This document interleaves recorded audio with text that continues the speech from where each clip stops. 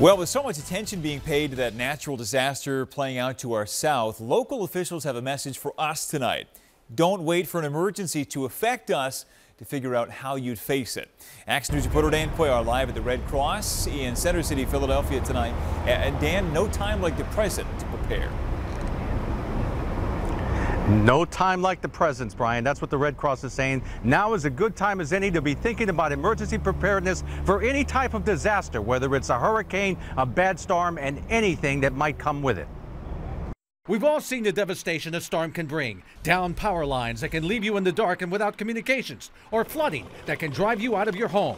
Evacuation is one of the things you should think about. The Red Cross has 3 basic steps to being prepared. First, build a kit, which should include things like a flashlight, an emergency blanket, extra batteries, and then a first aid kit. So many times people forget this is a disaster kit. You want to include a first aid kit. Of course, if the power goes out in the area, there's a strong possibility those ATM machines will not work. So step 2, make a plan.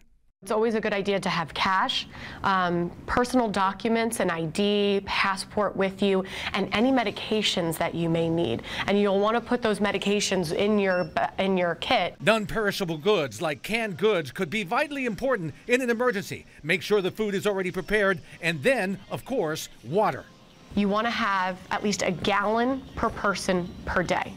That's the recommended amount of water to have. And last on the list, be informed. September is National Preparedness Month, so we think it's a really good time to think about your family, get a plan.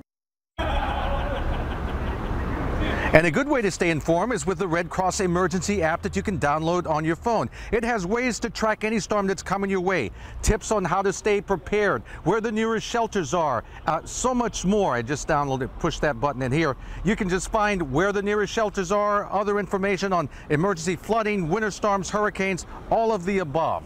That's a really nifty app to have.